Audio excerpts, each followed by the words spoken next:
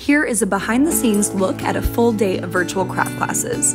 I had my space set up the night before, so I was ready for an early start. First class, 7 a.m. resin board. After class, I have a finished board that will be the very first thing on my drying rack. Next class was at noon and was the first of 3 soap classes with T-Mobile. I'm adjusting my setup and getting all my materials ready. This kit comes with 3 customizable options, and I have an example of each ready to show.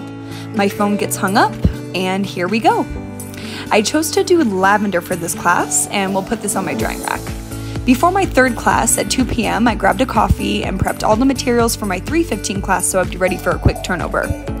Here goes class number 3. For this class, I made a rose soap bar.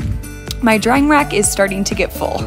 Next, we're making a floor resin tray at 3:15. This tray is also customizable, so I have a few options to share with the group, and I absolutely love the way that mine turned out.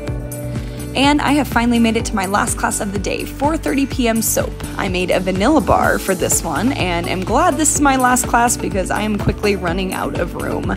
These events are perfect for work team building, virtual family gatherings, or even a happy hour craft with your friends. DM me for more info.